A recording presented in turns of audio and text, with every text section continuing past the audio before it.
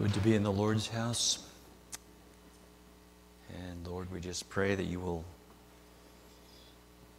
bless this time together in your presence and speak to us through your word, we pray. And let us, Lord, fulfill the word that you have for us even this night in Jesus' name. Amen. We're going to do things a little bit different tonight because I'm going to preach a regular message because I won't be here for a couple weeks. Then we'll have communion, and then you can pray for Brother Swarup and myself as we're leaving tomorrow for India, and also pray for my wife Jane in our absence. Appreciate that. Well, this evening we're going to consider the truth of the 11th hour workers, or laborers in the vineyard, as portrayed Matthew chapter 20. It's a message that we have heard before, but we're actually getting closer to the time of the fulfillment of the 11th hour workers. We're definitely coming into the 11th hour spiritually. The harvest is ripening. The harvest is over at midnight, but there's still the 11th hour work that has to be done. In fact, the greatest part of the harvest is going to be done in the 11th hour, in the last hour. The earth is ripe. It's interesting, I put this together a couple weeks ago and didn't realize that before I spoke this, I would be working in the vineyard, because yesterday, the day before yesterday, Pastor Swarup and myself were out in the vineyard crushing grapes. Have to get that job done before we leave. So it kind of fits into the scenario here. But to fully appreciate the parable of the 11th hour workers, chapter 20, you have to back up into chapter 19, get the full sense. And as you know, that in the beginning there was no demarcation between chapters. But the last verse here, actually verse 30, it says, this is Matthew 19:30, but many that are first shall be last, and the last shall be first. So that last verse is the premise for the continuation of chapter 20, and Jesus is going to expound upon the thought of the first being last and the last becoming first. And so we're continuing in chapter 20, and a few verses here, beginning in verse 1, Matthew 20, beginning verse 1. For the kingdom of heaven is like unto a man that is an householder, which went out early in the morning to hire laborers into his vineyard. And when he had agreed with the laborers for a penny a day, he sent them into his vineyard. Of course, a penny at the time was a day's wage, so it doesn't equate with today's penny. Anyway. In verse 3, he went out about the third hour and saw others standing idle in the marketplace. And he said unto them, Go ye also into the vineyard, and whatsoever is right I will give you. And they went their way. Again, he went out about the 6th and 9th hour and did likewise. And so we have to observe the fact that these laborers are being sent. They're called into the work. They're not going at their own charge. They're being sent into the work. They're commissioned. And so there's a definite call here. We can't say that God wasn't going to use these laborers. But going on in verse 6, and about the 11th hour he went out and found others standing idle, and saith unto them, Why stand ye here all the day idle? They say unto him, Because no man hath hired us. He saith unto them, Go ye also into the vineyard, and whatsoever is right, that shall ye receive. So when even was come, the Lord of the harvest saith unto the steward, Call the laborers, and give them their hire, beginning from the last unto the first. And when they came that were hired about the 11th hour, they received every man a penny. Verse 10, but when the first came, they supposed that they should have received more, and they likewise received every man a penny. And when they had received it, they murmured against the goodman of the house, saying, these last have wrought but 1 hour, and thou hast made them equal unto us, which have borne the burden and heat of the day. But he answered one of them, and said, friend, I do thee no wrong. Didst not thou agree with me for a penny? Take that is thine, and go thy way. I will give unto this last, even as unto thee. Is it not lawful for me to do what I will with mine own? Is thine eye evil because I'm good? So the last shall be first, and the first last. For many be called, but few chosen. There's a number of things you can glean from this parable. Some might propound on the magnanimity of the vineyard owner, the generosity of the vineyard owner of the vineyard. Some might interpret this to mean that in heaven it's a utopia and everybody's going to share and share alike. And some might exegete the bad attitude of some of the earlier laborers here. Some obviously thought that the Lord was unfair because they had worked all day, and of course the others got exactly what they received. And I murmured against the goodman of the house. Some might pick up the thought of wage prearrangement. They had agreed for a certain price, right? The last group didn't, but the rest of them did. So there's many different observations that you can glean from this parable. And actually, I can identify with some of this myself because I was a farmer, and I remember during crucial times, hay season, that my brother Paul and I, we got very small little wage from the person we worked for. At the end of the week, we started at 5 o'clock in the morning and we worked till dark. And then our boss would go down and hire some of these high school fellows with the jackets, the big name letter on the jacket. They worked for an afternoon and they would get probably as much as we got for the whole week. And they got paid right there on the spot. And they were about shot, too, after they worked for about 4 hours. We were working from dawn to dusk. So I think in our case, the vineyard owner was not fair, but that's not the case here. But anyway, many observations you can pick up from this parable. But as we said, the interpretation to the parable comes from the last verse in chapter 19. The first shall be last, last shall be first. And also the last verse of the parable. And Jesus said, many are called and few are chosen. So, those who have seemingly borne the brunt of the battle are getting what those who came in last got. Several truths I want to bring out here. Firstly, those who were hired last were chosen vessels. Many are called, few are chosen. And so those who went out in the last group, in the final thrust, were chosen. They weren't just ordinary workers. And they were rewarded first. And this tells us that in the final harvest, God is going to raise up people, not just ordinary people, but these are people that have been prepared and that are going to do the work. They're going to have the right message. Okay? Those who come in at the last are chosen.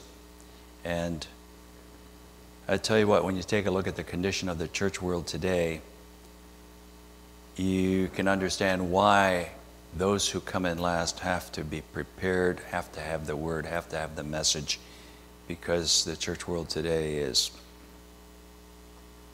how shall we say, it's a mess, to say the least. So they're the chosen ones who come in the last. God has called many over the generations, and they've done many things. But I believe God is saving the best for the last, best wine for the last. And those who come in at the very end are the chosen. When you consider some of those who have worked over the generations, many of them laid foundations that weren't really sound. They had flaws. They promoted teachings that were perhaps tainted. Teachings on election, right, Jeremy? Or communion, or the Godhead, or the end times. And I think that is the reason why God is spending a lot of time preparing those who are going to work in the final thrust. The harvest is very great, and this is going to be the biggest harvest at the end. The earth is ripe, both of the good and the evil. But those who are truly chosen have come through the furnace of affliction. They've suffered to get the message right. Did you ever suffer to get the message right? I have. I remember walking the road and just kind of punishing myself for things that I had said and done, and took a certain suffering to get things straight in my own life. We have to be straight if we're going to get others straight, right? So those who come in last have been dealt with the most, and I believe that they will do the greater works. I was commissioned back some years ago to write a book on church history. Pastor Bailey commissioned me, asked me to write the book. He said the church history was too depressing, so he asked me to do it. I guess it's not because I'm the depressed type. I don't know. Although, anyway, he commissioned me to write this book. And there were generations that produced very lean harvest. Just enough kind of to have enough seed corn to carry on to the next generation. Then there were other generations that had bumper crop, so to speak, had vintage crop. But God always preserved a handful that had the true message. There was always a handful in every generation that God preserved to continue on the true message. Had a handful of the original stock. There were times in history when things were pretty bleak, spiritually, dark ages. But God preserved some during those times to continue the church. God always had a few Caleb's and Joshua's. Thank God for men like Pastor Bailey. I think if there hadn't been somebody like Pastor Bailey, there wouldn't be a church here, anyway. But every generation produced a certain fruit of some kind. I think the generation of the 60s, I mean, that was an evil generation. We're still seeing the fruit of that generation. But then revival came at the end of that period of time, end of the 60s. And so we saw some very good fruit come out of that as well. I'm kind of chopping through my notes here because I had a lot more than you want to hear tonight. Is that all right? But God always has the true witness in every generation. Maybe very small. God sends a rain to every generation. Sometimes it's very light, but it keeps the crop growing. In Acts 14, keeps the church alive. There has to be a sprinkling in every generation, at least a sprinkle anyway. But you know, the greatest outpouring is coming at the end here. the mighty latter rain is coming at the end. Acts 14, 16, and 17, who in time past suffered all nations to walk in their own ways. Nevertheless, he left not himself without witness, in that he did good and gave us rain from heaven and fruitful seasons, filling our hearts with food and gladness. So again, never a time when God didn't have a witness upon earth. But we're looking for that mighty latter rain to come at the end that's going to bring everything to completeness. There are times in history when they had vintage years. They had revivals that changed the course of nations. Even like the Welsh revival back in 1904.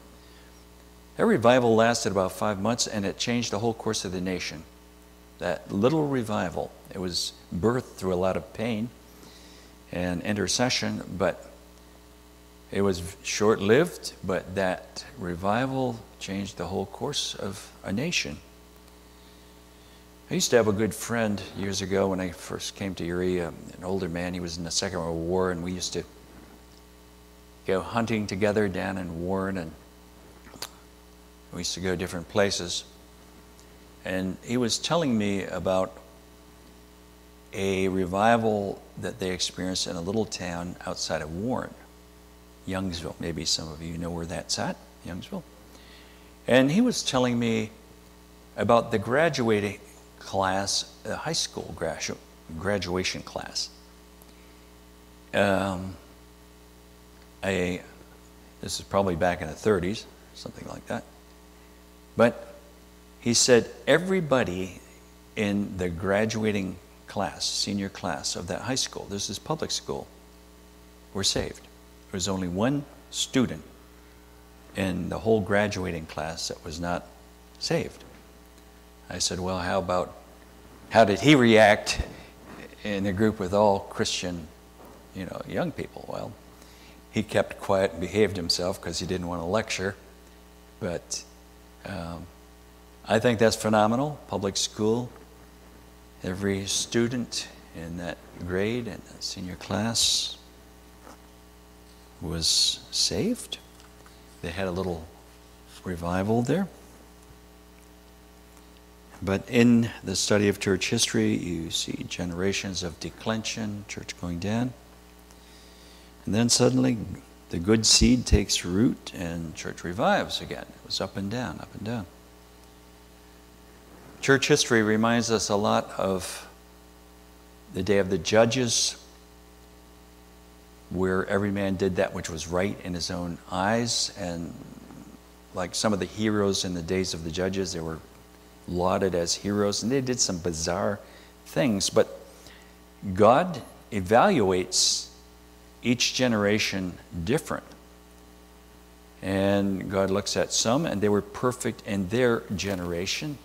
Perhaps if they'd have been taken out of that generation and put into another generation, they wouldn't have been perfect. But when you take a look at some of the reformers, some of the earlier laborers, going back centuries, some of their doctrines or practices would never be acceptable today. And in fact, you wonder if some of them even made it to heaven.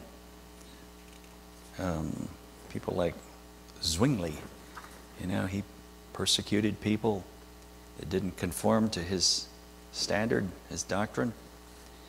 And he was persecuting Christians that were actually better than he. Like the Anabaptists, they believed in water baptism by immersion. He didn't.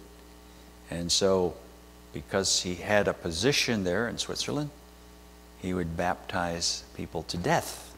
These Christians, the Anabaptists, he would put them underwater and hold them there until they died. And, the others did the same thing. I mean, they agreed at least to what was going on. Amos describes the best of his generation as being sharper than a thorn hedge. That was the best of them. How does that sound? Sharper than a thorn hedge. The best of his generation. But going back to the Reformation, I mean, they came out of an oppressive regime and then they oppressed others that didn't agree with their doctrine. Calvin, Luther, Zwingli. They were oppressive. They didn't get along with each other. They did agree on certain things where they were persecuting other Christians, but I mean, you'd almost be ashamed. And they were kind of heroes in their day. But you see what we're saying here? These were workers in the vineyard of yesteryear. And many of them were flawed, contesting over their beliefs. They were using the sword to hack each other to pieces, not only the physical sword, but the literal sword. It's like a little scene back in Samuel. Remember where some of Saul's valiant men got together against some of David's valiant men, and they all hacked each other to pieces? The sword. A place called Helkath Hazurim. They were hacking each other to pieces with the sword. And that's what some of these people did. They were killing each other with the sword, spiritually and even physically. There was another fellow here, one of the Pilgrim Fathers, John Robinson, going back to the 1600s. And he made this remark. This is 1600s, but he said, the Calvinists and the Lutherans have not moved on in God. Kind of interesting. It seems as though every generation just kind of stops. They plateau someplace. Camp. So these were workers in the vineyard. Some of them paid a great price. But that brings us to our original point. The final harvesters have to have it right. Amen? The final harvesters have to have it right. They're chosen. They've been purified. And they're preaching the everlasting gospel without flaw. So many of these that were called previous periods of time, epochs, they were called. They restored an element of truth, perhaps. But on the day of reckoning, many of them are not going to have first place. Are you following me here? Now, before I end this little message here, I want to summon up another occasion where many are called and few are chosen. And this concerns the marriage supper. Today's generation kind of has a flippant attitude towards probably the most auspicious event ever offered to mankind. I mean, when you really think about it and meditate upon the marriage supper, this is the most auspicious, the grandest celebration ever offered to mankind. I mean, to be caught up and to be a part of this banquet and to be a part of those who are going to return to earth, to be a part of the government. But to the church world today, it is like, well, once you sign in, once you become a Christian, we're all going up to the marriage supper. Very flippant, loose attitude about what's coming here. Now, in Luke's version of the supper, in Luke 14, many are treating this, very flippantly. They have more important things to do. And you know what happens here? At the very end of it, the Lord says, none of these who are bidden are coming in.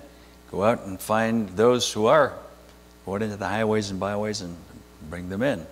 Those who will. Of course, it has an inference to Israel, but You get what I'm saying here. Many are invited to this supper. Many are called to this supper, but when it comes down to it, few are chosen, because that fits in there too. In Matthew 22:14, referring to the marriage, it says, "For many are called, but few are chosen." Many are invited to come, but in the end, few are chosen. I mean, actually, this is a burden of mine. I have great concern about this, because every place you go and you listen to preachers on radio, television, and it's like everybody's going up. That's not the way it's going to be. The bride that you see in Revelation 19 has prepared herself. She has the right attire, the right garments. She's been made righteous through the working of the Spirit. She has an outworked righteousness, not the kind you receive at salvation, imputed kind, but something has been worked into her life. She has prepared herself, and that's why she is a part of the marriage supper. Parable of the 10 virgins. My wife really likes that picture out there with the 10 virgins. Matthew 25. Infers that these virgins are all pure. They're all in the kingdom. They're all waiting for the supper, but only 5 get in. What does that tell you? Many are called, few are chosen. That's why we don't want to take this invitation lightly. Many are called. I heard somebody share a vision here. Actually, I think it was Pastor Bailey, about the marriage supper. And I don't know whether he had the vision or was sharing a vision that somebody had. Anyway. And he said that all of these tables in heaven and the chairs around these tables all had names carved into the chairs. Your name is there in the chair. But then he saw angels coming and removing those chairs and putting other chairs in their place with other names on them. Many are called. You with me here? Many are called, few are chosen. A lot of people who just think we're going to get there just by being saved don't end up at this supper. The invitation is broad, the terms are very exclusive. So there's preparation. Revelation 19:7, let us be glad and rejoice and give honor to him, for the marriage of the Lamb is come, and his wife hath made herself ready. Preparation, there's been thought, anticipation. 19:8, Revelation 19:8. To her was granted that she should be arrayed in fine linen, clean and white, for the fine linen is the righteousness of saints. Verse 9, and he saith unto me, right, blessed are they which are called unto the marriage supper of the Lamb. And he saith unto me, these are the true sayings of God. And as you read it in Revelation 20, blessed and holy is he that has a part of this occasion. And that applies, of course, that's to those who have already gone on, but that applies to the living as well. They have been blessed and they're holy. If we're going to be a part of the marriage supper, it's not just a come as you are party. So the qualifications are the same. There will be laborers there from other generations that will be present at the banquet. But still the same. Many are called, few are chosen. And I'll tell you something. This is one occasion I don't want to miss. How about you? You want to be there? I want to be there. I want to be at this a sumptuous banquet. I want to hear the words, well done. I want to, by God's grace, be a part of the government that returns with Christ to reign upon earth. It's no small thing. I say this with all my heart. I mean, think it, live it, pray it. I want to be there. I want you to be there. And, not necessarily losing your salvation by not making the marriage supper, but,